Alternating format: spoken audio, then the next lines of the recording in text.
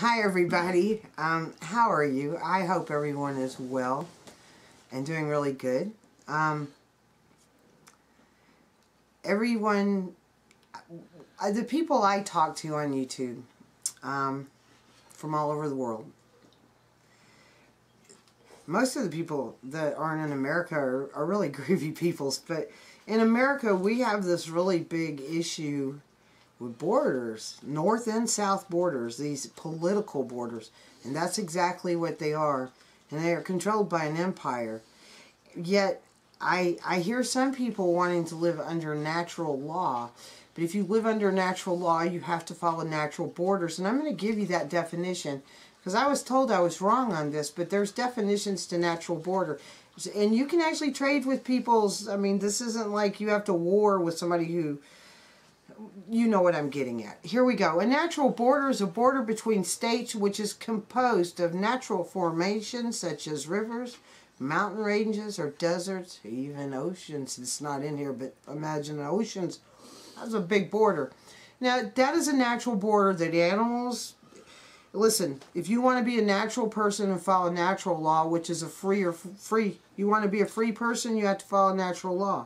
Natural law follows natural borders. That doesn't mean you don't trade, barter, or with the people who live on the other side, and maybe 3 or 4 times a year meet with those people and exchange ideas and wares and food sources and other things.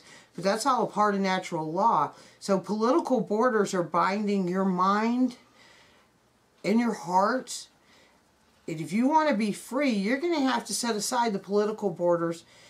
If you want to wake up the world, you're going to have to follow natural law. A lot of the world's woken up more than you think. The Western world is being... we have got... every media source is government controlled. I hope you guys know that. And I even see some of the alternative media is now turning really government controlled. It seems like people don't want to tell the damn truth. I'm going to speak from my heart. My heart is going to speak through my mouth. Natural borders. If you want to be a free person, you learn to live within what's in your natural border. You don't take more than you need.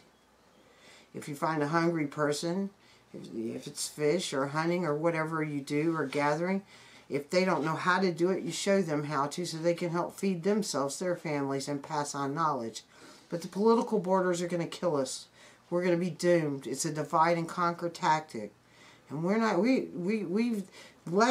we all have, and I'm guilty, even though I fought them my whole life, and I've been a very staunch activist. My ass has been pepper sprayed and all kind of things. I don't sit around and talk. I walk my talk. But if you want to get something done, you can't look at the people within the natural borders and blame them. It's time you start taking it to this empire system that has figured out how to control people, the divide and conquer. Cognitive dissonance is flowing. Look up those words. I'll leave the definition to natural borders for you. I do love you all, but if you want to be free, free your mind.